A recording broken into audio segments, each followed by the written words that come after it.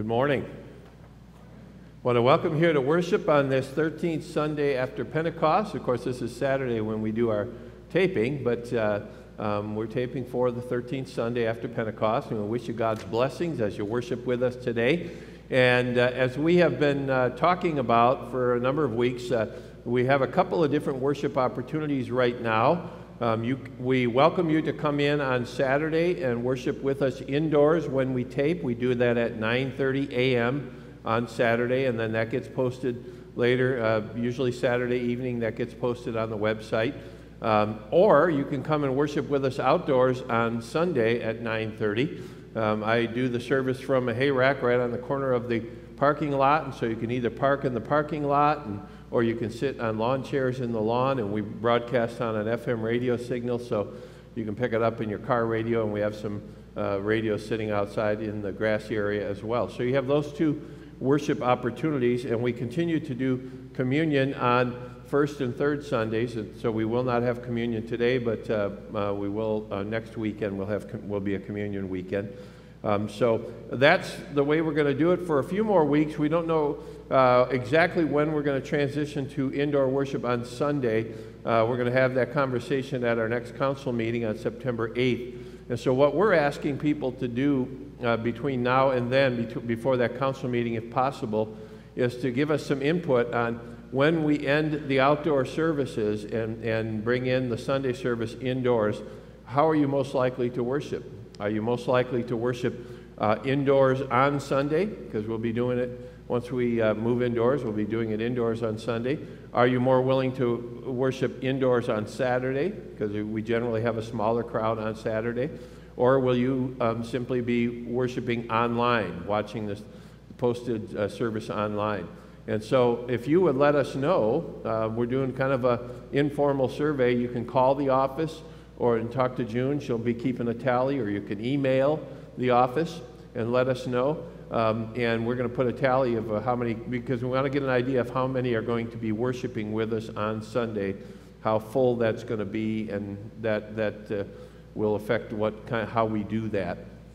So that decision's coming up. We're going to be, but for several weeks anyway, we're going to be worshiping outdoors on Sunday. We have some nice weather, probably all the way through September, and at some point in October we'll come in.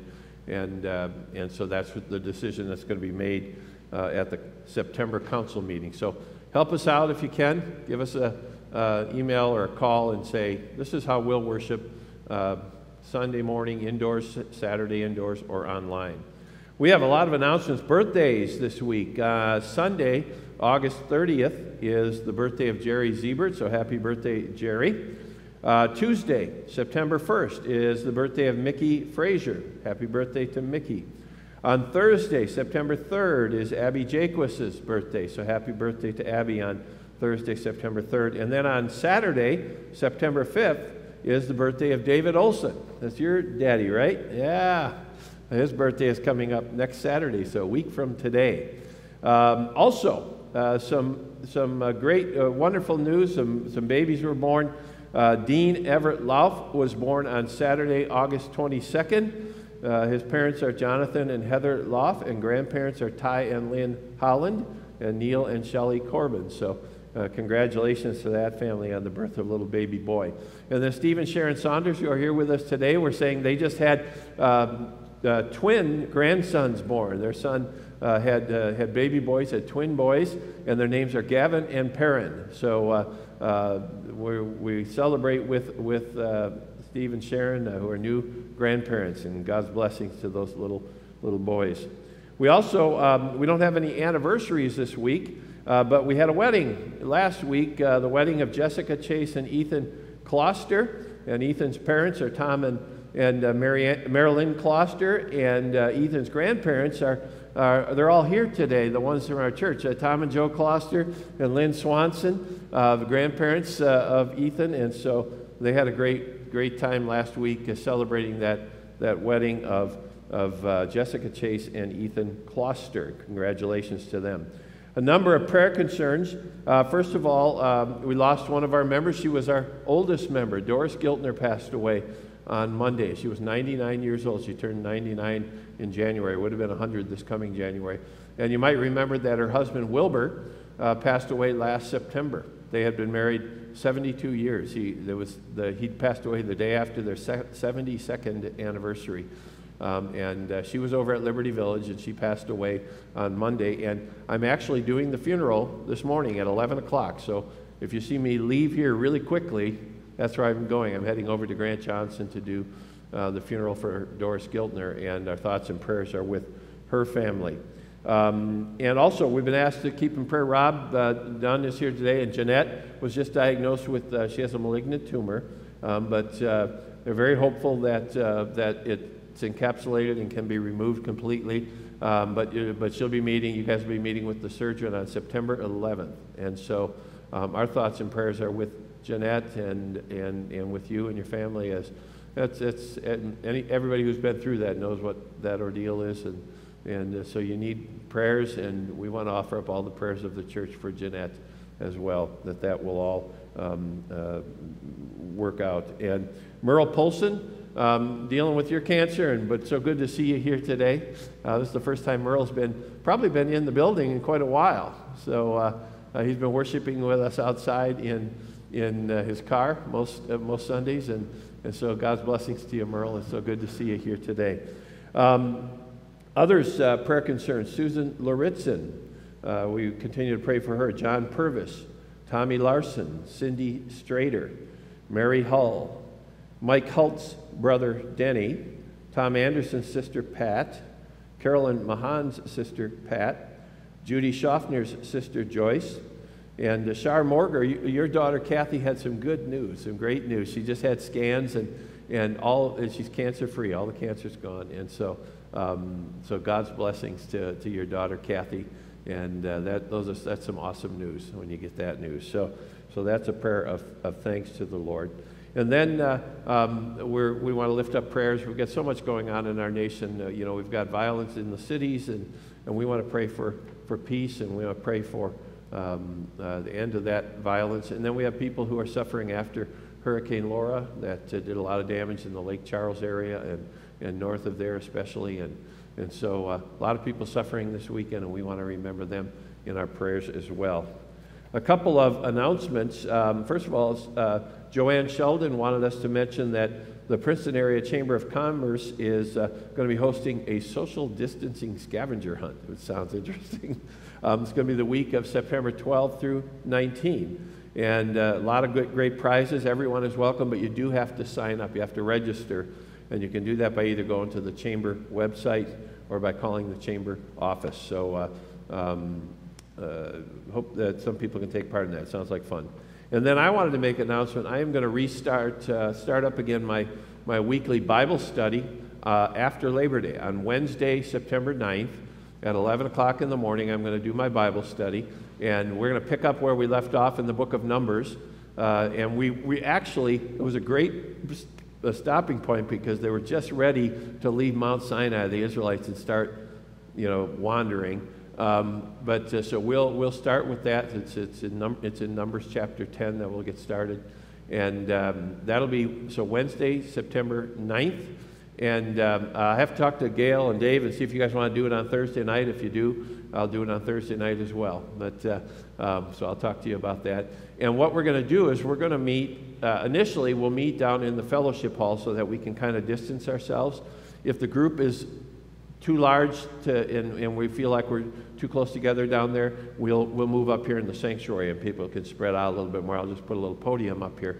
But if we can do it down in the fellowship hall, that's what we're planning to do. And people can spread out and be as comfortable as they need to be. We'll have some hand sanitizer down there and things like that. So that is one thing that'll be starting up, and we'll be making kind of individual decisions throughout the coming months about what other things we're going to do and not do as we go along. So those are all the announcements. We're going to begin with a word of prayer. If you would bow your head with me.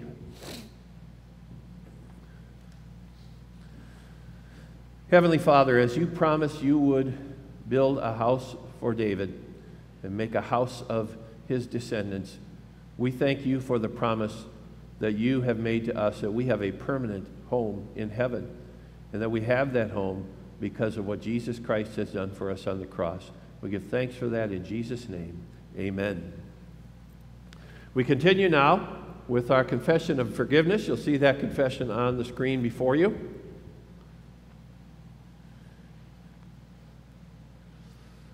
We begin in the name of the Father, and of the Son, and of the Holy Spirit. Amen. Almighty God, to whom all hearts are open, all desires known, and from whom no secrets are hid, cleanse the thoughts of our hearts by the inspiration of your Holy Spirit, that we may perfectly love you and worthily magnify your holy name, through Jesus Christ our Lord. Amen. If we say we have no sin, we deceive ourselves, and the truth is not in us. But if we confess our sins, God, who is faithful and just, will forgive our sins and cleanse us from all unrighteousness. Pray with me. Most merciful God, we confess that we are in bondage to sin and cannot free ourselves. We have sinned against you in thought, word, and deed, by what we have done and by what we have left undone. We have not loved you with our whole heart. We have not loved our neighbors as ourselves. For the sake of your Son, Jesus Christ, have mercy on us. Forgive us, renew us, and lead us, so that we may delight in your will and walk in your ways, to the glory of your holy name. Amen. Almighty God in his mercy has given his Son to die for us, and for his sake forgives us all our sins. As a called and ordained minister of the Church of Christ, and by his authority, I therefore declare to you the entire forgiveness of all your sins, in the name of the Father, and of the Son, and of the Holy Spirit. Amen. Let us pray together the prayer of the day. O God, we thank you for your Son, who chose the path of suffering for the sake of the world. Humble us by his example. Point us to the path of obedience, and give us strength to follow your commands. Through Jesus Christ, our Savior and Lord. Amen.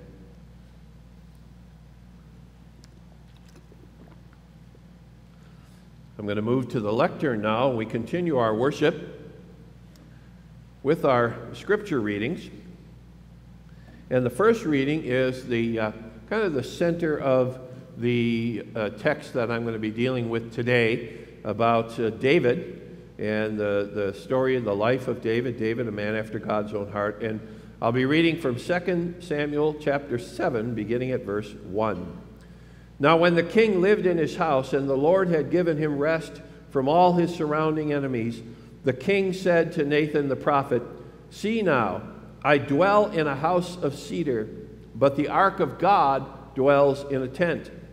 And Nathan said to the king, "Do all that is in your heart, for the Lord is with you." But that same night the word of the Lord came to Nathan, "Go and tell my servant David, thus says the Lord, would you build me a house to dwell in?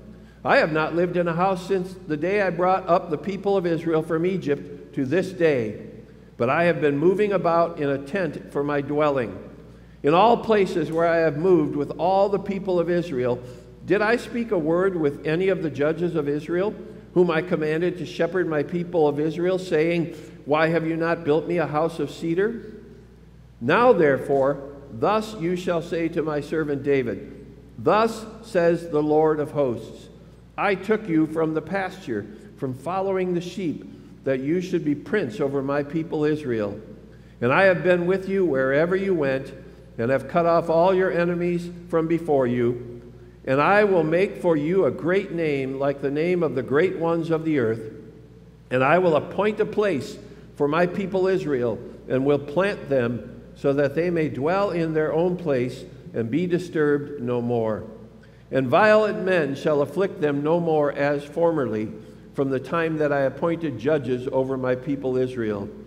And I will give you rest from all your enemies. Moreover, the Lord declares to you that the Lord will make you a house.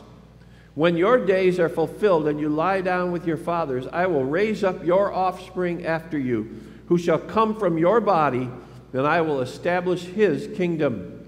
He shall build a house for my name, and I will establish the throne of his kingdom forever. I will be to him a father, and he shall be to me a son. When he commits iniquity, I will discipline him with the rod of men, with the stripes of the sons of men. But my steadfast love will not depart from him, as I took it from Saul, whom I put away from before you. And your house and your kingdom shall be made sure forever before me. Your throne shall be established forever. In accordance with all these words and in accordance with all this vision, Nathan spoke to David. The word of the Lord. Thanks be to God. Our second lesson is from Paul's letter to the Romans, the 12th chapter, beginning at verse 9. Paul writes, "Let love be genuine. Abhor what is evil. Hold fast to what is good. Love one another with brotherly affection. Outdo one another in showing honor. Do not be slothful in zeal. Be fervent in spirit. Serve the Lord. Rejoice in hope. Be patient in tribulation. Be constant in prayer. Contribute to the needs of the saints and seek to show hospitality. Bless those who persecute you. Bless and do not curse them. Rejoice with those who rejoice. Weep with those who weep. Live in harmony with one another. Do not be haughty, but associate with the lowly. Never be wise in your own sight. Repay no one evil for evil, but give thought to do what is honorable in the sight of all. If possible, so far as it depends on you, live peaceably with all. Beloved, never avenge yourselves, but leave it to the wrath of God, for it is written, 'Vengeance is mine, I will repay,' says the Lord. To the contrary, if your enemy is hungry, feed him. If he is thirsty, give him something to drink, for by so doing you will heap burning coals on his head. Do not be overcome by evil, but overcome evil with good." The word of the Lord. Thanks be to God. The Holy Gospel is heard according to St. Matthew, the 16th chapter. Glory to you, O Lord. From that time, Jesus began to show his disciples that he must go to Jerusalem and suffer many things from the elders and chief priests and scribes and be killed, and on the third day be raised. And Peter took him aside and began to rebuke him, saying, "Far be it from you, Lord. This shall never happen to you." But Jesus turned and said to Peter, "Get behind me, Satan. You are a hindrance to me, for you are not setting your mind on the things of God, but on the things of man." And then Jesus told his disciples, "If anyone would come after me, let him deny himself and take up his cross and follow me. For whoever would save his life will lose it, but whoever loses his life for my sake will find it. For what will it profit a man if he gains the whole world and forfeits his soul? Or what shall a man give in return for his soul? For the Son of Man is going to come with his angels in the glory of his Father, and then he will repay each person according to what he has done. Truly I say to you, there are some standing here who will not taste death until they see the Son of Man coming in his kingdom." The gospel of the Lord. Praise to you, O Christ.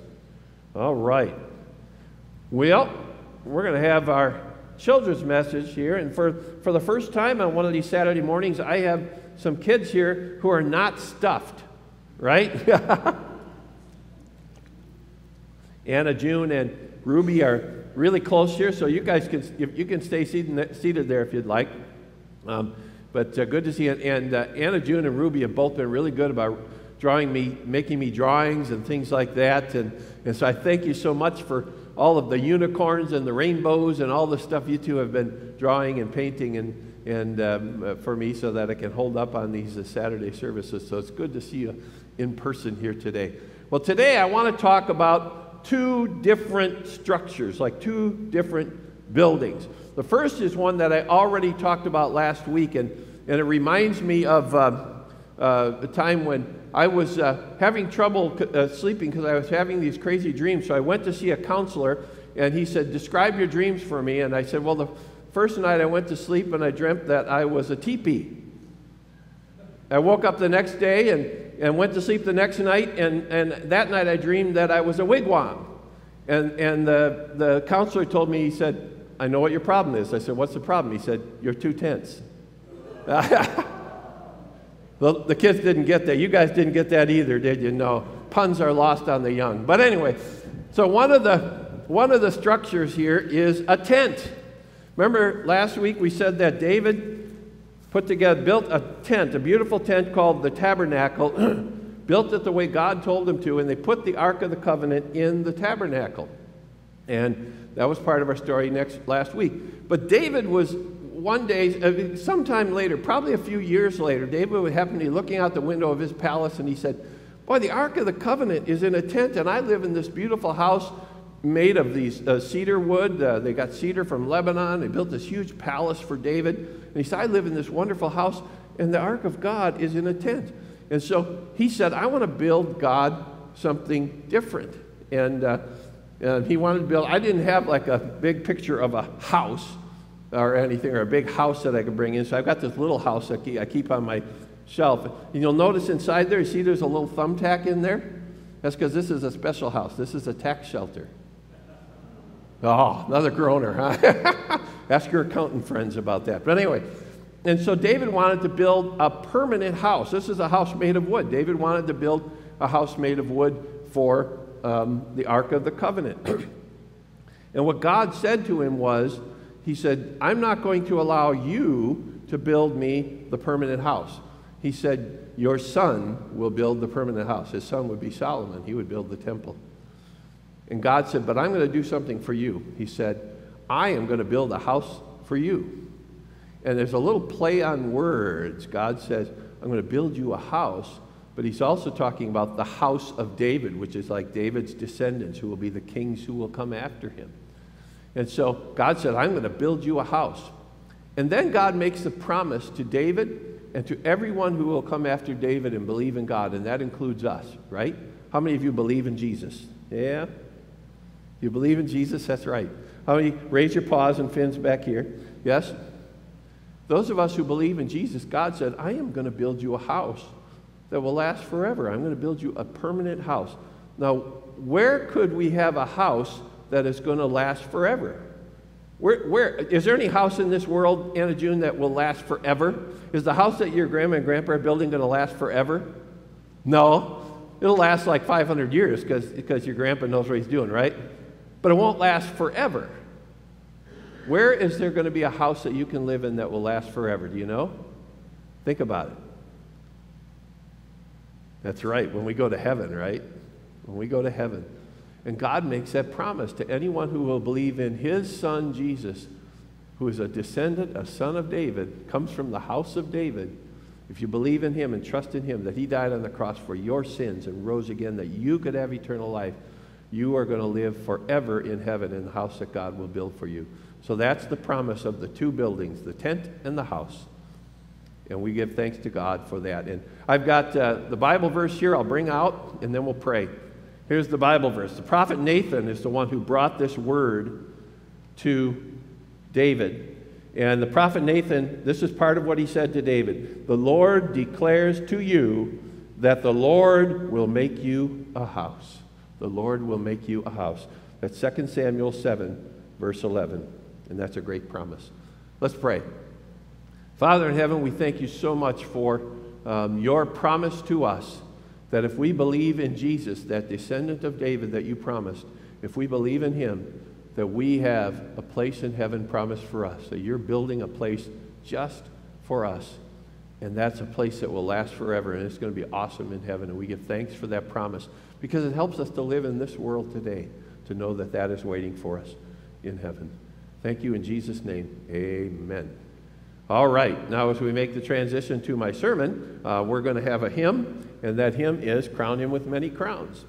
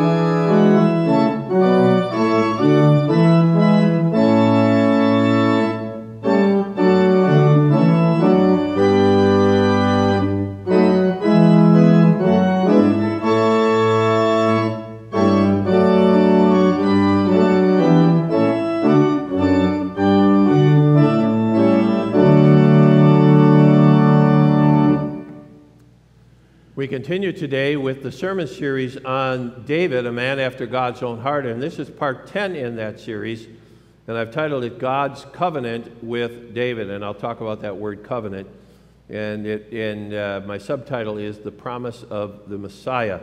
And reading from 2 Samuel chapter 7, and I just want to read that half a verse that I read for the kids. I want to read that again.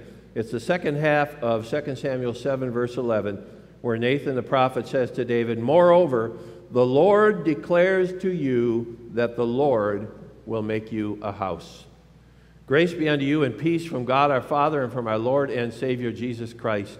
Amen." Well, a number of years ago, my good old Uncle Ole and his good buddy Sven were hired by one of their neighbors to help him build his house. And so they showed up for work one day, and the guy gave them each a box of nails and a hammer. And he showed them what he wanted them to do.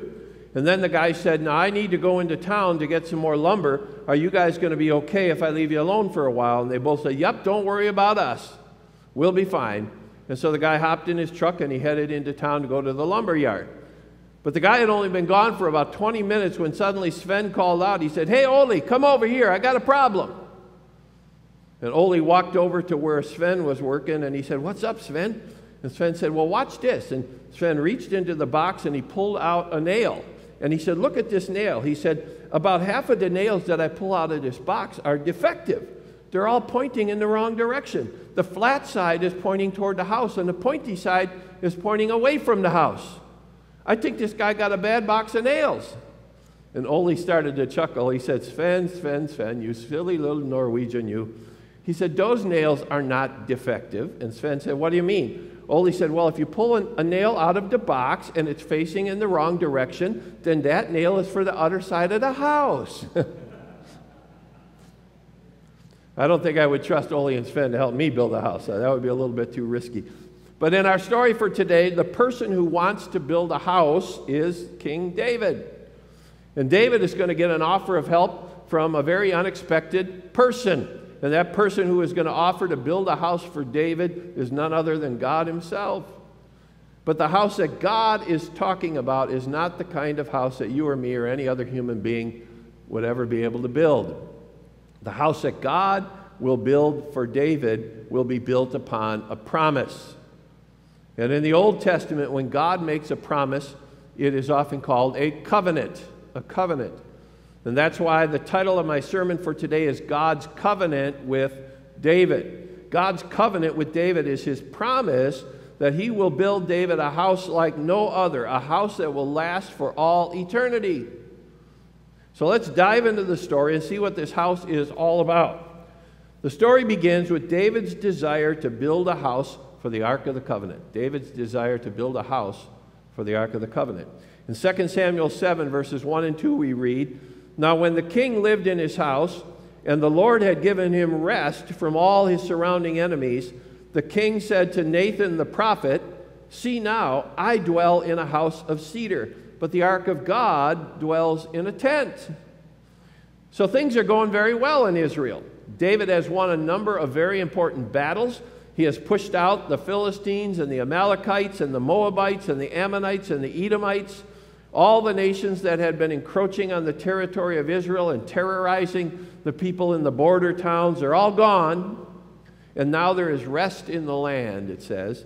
And David was looking out the window of his house, out of his palace, and he saw the tabernacle sitting on the top of the hill in the center of Jerusalem. The center hill in Jerusalem is called the Ophel Hill, and at the very top it flattens out.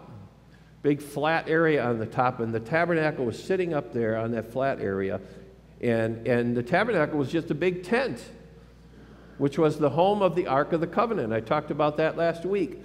The Ark of the Covenant was a box that contained three very important artifacts from Israel's history. One of those artifacts was the original tablets with the Ten Commandments carved into them. And then there was a jar of manna from the wilderness days, and then there was Aaron's staff, his walking stick. Aaron was the first high priest of Israel. So David had constructed this big tent according to the dimensions that God had given to Moses on Mount Sinai. And he placed the ark in that tent. And the altar where sacrifices were made stood in the courtyard just outside of that tabernacle. And David thought to himself, here I am living in this beautiful palace made of cedar wood, and God's ark is sitting in a tent. The ark needs a structure. It needs a house. And it needs to be the most beautiful, most magnificent house in all of Israel, maybe in all of the world. It needs to be God's house. You know, we know that God isn't tied to any one location, but we also know that the church building has a special significance to us, doesn't it? That's why we want to get back inside. This is God's house. Well, that's what David kind of wanted to construct. But David is going to be very careful here. Remember last week when David brought the ark into Jerusalem, he did not follow God's instructions, his law, when he moved the ark, and there were some pretty drastic consequences to David's disobedience. So David learned a very important lesson about the holiness of God when he was trying to move that ark. Kind of reminds me of a time when I was in high school and I was at a homecoming bonfire at the farm of one of my classmates, and several of us were standing near an electric fence. They had some dairy cattle, so they had an electric fence, and a bunch of us are standing over there, and one of my friends says, you know, I've heard that if a bunch of people stand in line and hold hands, and the first guy in the line touches the electric fence, the only person who gets the shock is the last person at the end of the line. And so we all decided to try that out, but we needed an unsuspecting guinea pig, so we called over another one of our friends, hey, come over here. And we're all kind of standing in a line, you know, and the guy came over there and came over to us, and when he got over there, we all quickly grabbed each other's hands, and then the person on the end grabbed that other friend's hands, the unsuspecting friend, and then the other guy closest to the fence grabbed the fence, and guess what? That stupid theory was wrong. We all got a good zap. We all did. And I learned a lesson about electricity that day. So David had learned his lesson when he tried to move the Ark of the Covenant. Before you try to make any changes to the worship life of Israel, you had better check it out with God first. And David decides the way to do that is to consult one of the prophets of the Lord. So he calls in a prophet by the name of Nathan. And when the prophet Nathan hears about David's plan, he thinks it's fantastic. He says in verse 3, go, do all that is in your heart, for the Lord is with you. But then Nathan goes to sleep that night, and the word of the Lord comes to him, probably in a dream. And the Lord says to Nathan in verses 5 to 7, he says, tomorrow I want you to go and tell my servant David, thus says the Lord, would you build me a house to dwell in? I have not lived in a house since the day I brought up the people of Israel from Egypt until this day. But I have been moving about in a tent for my dwelling. In all places where I have moved with all the people of Israel, did I speak a word with any of the judges of Israel, whom I commanded to shepherd my people Israel? Did I ever say to them, why have you not built me a house of cedar? God was saying, have you ever heard me say that I wanted the ark to be housed in a building, a house? You see, a tent is something that is meant to be moved. You set it up in one place for a while, and then you take it down and you move it. And then you set it up in another place. And the tabernacle, the tent of God, was a symbol that God could not be confined to one place. He could not be contained in a single building. God lives in the midst of his people. He moves wherever they move. So if we do worship outside on Sunday, God's out there too. And God says to David in verses 8 and 9, I took you from the pasture, from following the sheep, that you should be prince over my people Israel. And I have been with you wherever you went. That is what the tent symbolizes at this point in the history of Israel. God brought his people out of slavery in Egypt. He gave them the law at Mount Sinai. He protected them and provided for all of their needs when they wandered in the wilderness. He brought them into the promised land, and now he has given them peace and security. God has been present with his people all the way along their journey, just as he is present with you and me for every step that we take in the journey of our lives. And that is the meaning of the tent. God is always with us. God moves with us when we move. So I guess David's not going to be able to build a permanent home for the Ark of the Covenant. But that's not the end of the story. because the prophecy goes on. And God says David will not build a permanent house for the ark, but then in the second part of the prophecy, God says that David's son will build a house for the ark of the covenant. Here's what God says in verses 12 and 13. He says, "When your days are fulfilled and you lie down with your fathers, I will raise up your offspring after you, who shall come from your body, and I will establish his kingdom. He shall build a house for my name, and I will establish the throne of his kingdom forever." It's a pretty cool thing God is going to do here. God is saying to David, after you die, your son is going to become king. And the son that God is talking about has not even been born yet. He's talking about Solomon, who will be the next king after his father David dies. And God said, when that son becomes king, I am going to change the symbol. I am going to give Israel a new symbol, a new sign. I remember when I was in my very first church, and Lisa and I had been married for almost 10 years at the time. We were coming up on our 10th anniversary, and I went to a Sunday night youth event. I was the youth director then. I was going to a Sunday night youth event, and it was a big summer cookout at the home of one of the kids. And I got there, you know, and some of the guys said to me, "Pastor, come over and play basketball with us." They had a basketball hoop in the driveway, but I wasn't really dressed to play basketball. But the father of the family that was hosting us that day, he goes, "Hey, Pastor," he said, "I got some shorts and a T-shirt I can give you, you can use." And I said, "Sure, that sounds good." So I went into the bathroom in their house, and I changed into the shorts and T-shirt, and I took off my watch and my wedding ring and everything and put them all in my pants pocket. And then I picked up my pile of clothes, and I threw them into the front seat of my passenger seat of my car, and I went and played basketball with the kids, and we had a great time. Well, later when I went home, I just wore the T-shirt and shorts home. They were sweaty. I didn't want to hand them back to them. So I just wore them home, and I was going to wash them and give them back to the guy. So I never changed back into my clothes. And the next morning when I was picking up my clothes, I was emptying out the pockets, and I found my watch, and the wedding ring wasn't there. And I looked all over for it. I went over every inch of that car. I went back to the house. I called them. I said, "Can I come out and look?" And they said, "Sure." And I went out and I looked. I searched in the bathroom where I had changed. I searched the whole path from the house to where my car was parked. Couldn't find it. We looked in the grass on the edge. Maybe it had rolled across the driveway. I have no idea where it ended up. My theory is it went down the toilet when I was changing. That I dropped it down there or something like that. Anyway, I didn't really have the money. We didn't really have the money to replace it, so I didn't have a ring anymore, a wedding ring. But then on our 10th anniversary, which was about a month after that cookout, Lisa gave me a gift for our anniversary. I opened up the box, and there's a brand new gold wedding band. So this is not the original. But Lisa wanted to be sure that I had a new ring, because that ring meant something to her and to me, to both of us. It symbolized a vow that I had made before God. It symbolized a promise that I had made to her. It symbolized a relationship that would not be ended until death do us part. Well, in Israel, God was planning that when David's son took the throne, he was going to change the symbol. The tent, that tent had symbolized God's presence, his constant presence among his people as they wandered the earth from Egypt to the Promised Land. But the new symbol, the solid, permanent building that Solomon would build, would symbolize God's firm commitment to love his people and to care for his people and to protect his people forever. And in verse 14 of our text, God says this about his relationship with Solomon. He says, "I will be to him a father, and he shall be to me a son."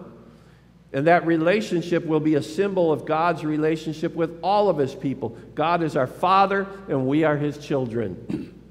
And God knows that Solomon and the people of Israel will sometimes be rebellious. Sometimes they will turn away from God, but he says, "I will still love them." And because he always loves them, he will sometimes have to discipline them. In fact, he talks about that in verse 14. He says, "When Solomon, commits iniquity, I will discipline him with the rod of men, with the stripes of the sons of men." And sometimes that discipline will be harsh for Israel. The Babylonian exile was harsh.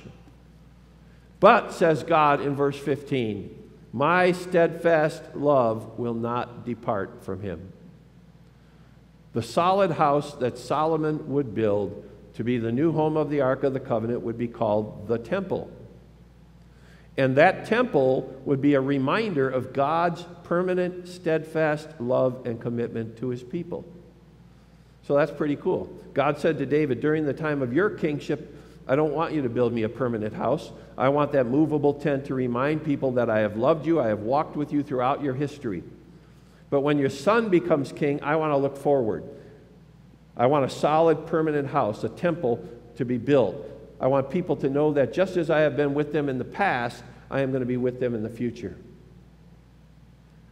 But the prophecy of Nathan, that Nathan brings from God to David, still doesn't end there. The first two symbols are awesome, the tabernacle and the temple. But God has saved the best prophecy for last. God has already hinted at this prophecy in verse 13. When he was talking about the kingdom of David's son Solomon, God said, I will establish the throne of his kingdom forever. Now, what kind of kingdom can last forever? Even the most powerful kingdoms and empires in the history of the world have all come to an end. So what is God talking about here? I will establish his kingdom forever. Well, we get another hint in verse 14. Again, God is talking about Solomon, but he says this. He says, I will be to him a father, and he shall be to me a son. The Son of God. And then in verse 15, we get another hint. God says, I will discipline him with the rod of men and with the stripes of the sons of men. Now, is it possible that this might be referring to something other than just God's discipline of the people of Israel? Is it possible that God is saying here that one particular descendant of David is going to be beaten, is going to be whipped for the sins of the people? Will one particular descendant of David suffer in the flesh so that all the people can be saved? Well, the prophet Isaiah, writing 300 years after David, said this is exactly what it meant.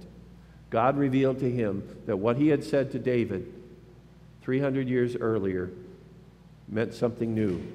And listen to what Isaiah says in chapter 53 of his prophetic book. He says, surely he has borne our griefs and carried our sorrows. Yet we esteemed him stricken, smitten by God, and afflicted. But he was pierced for our transgressions. He was crushed for our iniquities. Upon him was the chastisement that brought us peace, and with his wounds we are healed. Isaiah was interpreting the words of 2 Samuel 7 to mean that a physical descendant of David would receive the punishment and bear the sins of all people, that he would be the Savior of all people, that he would make it possible for sinful human beings to be cleansed of their sin and their guilt. He would make it possible for human beings, sinful human beings, to stand in the presence of a holy God in the glorious place called heaven. Now, the people of the Old Testament would call this promised Savior the Messiah. The Messiah is a Hebrew word that means the anointed one. The king is the anointed one. So they said, this descendant of David, who is going to save his people, who will be a Savior, we're going to call him the anointed one, the Messiah. And he's going to reign over all creation forever. And in verse 16 of our text, God says to David, your house and your kingdom shall be made sure forever before me. Your throne shall be established forever. God is talking to David here, but he is also talking through David to his descendant, the Messiah, the one who will reign forever. Now, in the Greek language, that Hebrew word Messiah, Mashiach, is translated with the Greek word Christ. Why do I tell you that? Well, because the Old Testament, the past, was written in Hebrew, but the New Testament was written in Greek. And listen to what the New Testament has to say about the promised Messiah, the Christ. In Luke chapter 2, beginning at verse 4, we read, and Joseph also went up from Galilee, from the town of Nazareth, to Judea, to the city of David, which is called Bethlehem. That's where David was born. Because, why?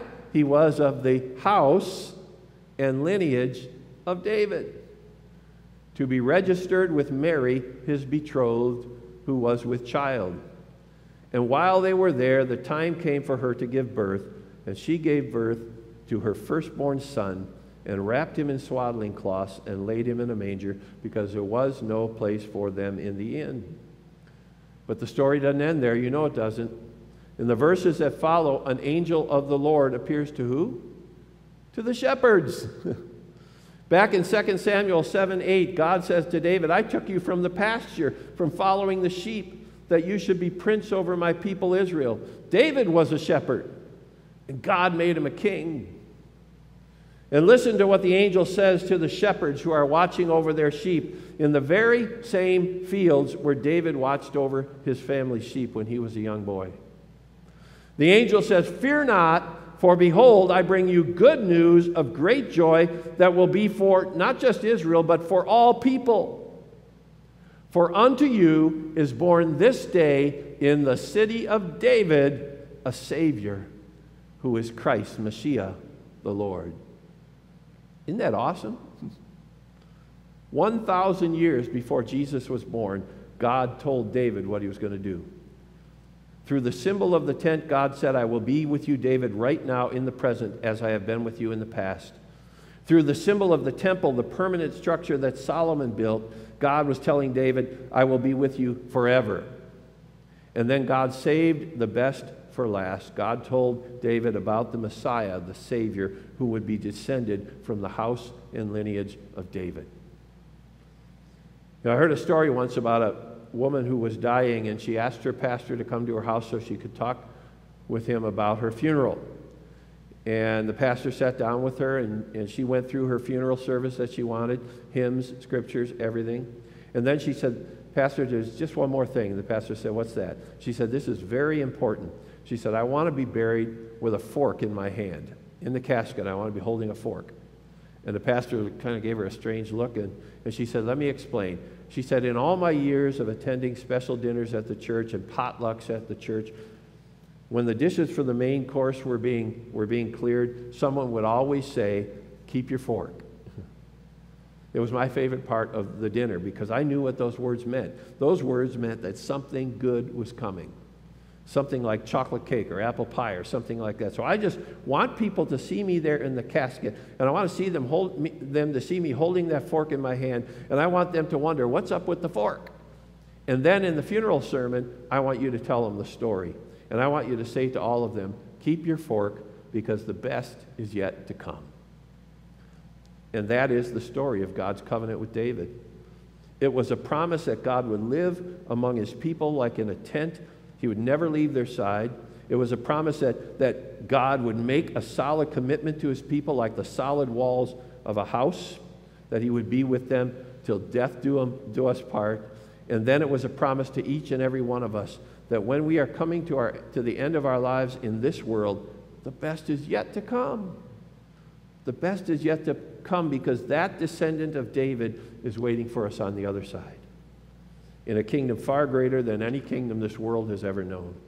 It is a kingdom where there will be no more grief or crying or pain. It is a kingdom that will be established forever. It is the kingdom of our Lord and Savior, Jesus Christ. Amen and amen. We're going to confess our faith now in the words of the Apostles' Creed. I believe in God, the Father Almighty, creator of heaven and earth. I believe in Jesus Christ, his only Son, our Lord. He was conceived by the power of the Holy Spirit and born of the Virgin Mary. He suffered under Pontius Pilate, was crucified, died, and was buried. He descended into hell. On the third day, he rose again. He ascended into heaven and is seated at the right hand of the Father. He will come again to judge the living and the dead. I believe in the Holy Spirit, the holy Christian church, the communion of saints, the forgiveness of sins, the resurrection of the body, and the life everlasting. Amen. We're going to hear another hymn now, 3 verses of Beautiful Savior.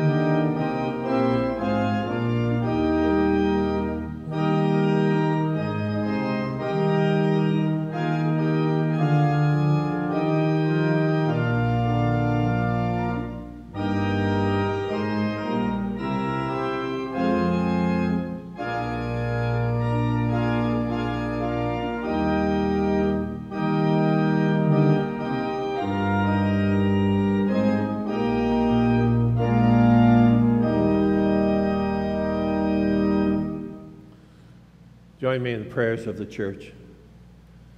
Father in heaven, we thank you so much for those symbols that you gave to David and to all the people of Israel. The symbol of the tent that reminded them that you had been with them in all the journeys of their lives. And we thank you that we are reminded also that every step of the way in our lives, you have been with us.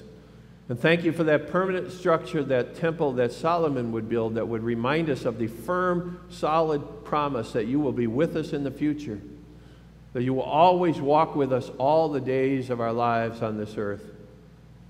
But thank you, most important, for the greatest symbol of all, the symbol of the cross.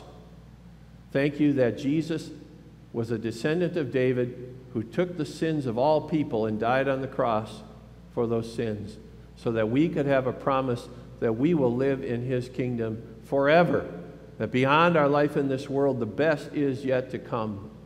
And we give thanks for that in Jesus' name. Lord, in your mercy, hear our prayer. And Father, we give you thanks for all the people who are celebrating occasions, for weddings, anniversaries, and birthdays and baptisms. Thank you for birthdays being celebrated this coming week by Jerry Ziebert and Mickey Frazier, by Abby Jaquist and David Olson. Thank you also for babies who have been born. Dean Everett Lauf, born to Jonathan and Heather Lauf, and thank you so much for the blessing of that child to his grandparents, Ty and Lynn Holland, and Neil and Shelley Corbin. And thank you so much for twin grandsons born to Steve and Sharon Saunders' son, Gavin and Perrin, and we pray your blessings upon them that they are raised children of God. Father, thank you so much for the wedding last week of Jessica Chase and Ethan Kloster, and bless and strengthen them as they make their vows, their promises to each other. And we pray that you would bless and strengthen them to keep those vows throughout their lives. Father, we pray for those in our midst who are ill or hospitalized or suffering in any way. And we think of the passing of Doris Giltner, who will be laid to rest today. And Father, we pray that we thank you so much for the blessing she has now of being reunited with her husband Wilbur, who passed last year. And we pray for her family who are grieving the loss of a wonderful woman, and ask that you would bless and strengthen them, knowing that there is resurrection and eternal life. And Father, we pray for Jeanette Dunn, who was recently diagnosed with a malignant tumor. And we pray, Father, that you will be with her and with Rob and get them through these initial weeks as they plan for what will likely be a surgery. And we pray that that surgery will do what it's intended to do, and the cancer will be removed, and that she will be cancer-free. And that's the prayer we send up to you today, Lord. We pray that you might be with Merle Polson, and she is dealing with his cancer. Bless and strengthen he and Pat. And thank you so much that he could be with us today here in worship in this house of solid walls, the house of God. And we pray that you might continue to be with Susan Loritzen and John Purvis and Tommy Larson and Cindy Strader and Mary Hull, and with Mike Hult's brother Denny and Tom Anderson's sister Pat and Carolyn Mahan's sister Pat and Judy Schaffner's sister Joyce. And we pray a prayer of thanks for Shar Morger's daughter Kathy, who is now cancer-free. Thank you so much, Lord.